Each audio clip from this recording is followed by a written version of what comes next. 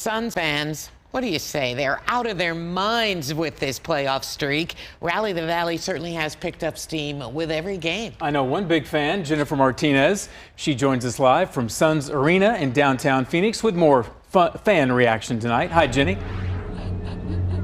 Right, I do have to disclose that I am a bandwagon Suns fan. I am from Boston, but I have to say that on here. And like Richard said, the brooms were brought over to Denver, but guess what? They were also here at the bars in Phoenix. The fans were loving what they saw on their screen tonight. Take a look. This is what the bars look like here in downtown Phoenix. This is inside Marley's, and the energy was one of a lifetime that could be felt as soon as we walked into that bar. The fans, as I mentioned, they were cheering and erupting in cheers the entire game, especially towards the end. And we can hear fans chanting sweep, sweep, sweep, and MVP for Chris Paul. And the fans said that this win is sweeter because they have waited 11 years for this, and the Suns are not disappointing them. Take a listen to what they have to say.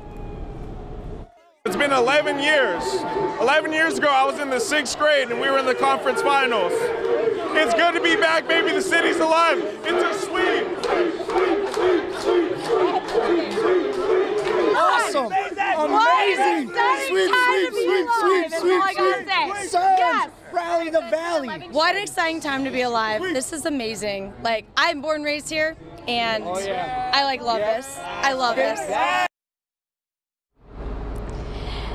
Now, if that sound does not put a smile on your face from Phoenix fans, I do not know what will. So the tickets for the Western Conference Finals, they go on sale tomorrow for Game 1 and 2. Live in Phoenix tonight, I'm Jennifer Martinez with Fox 10 News.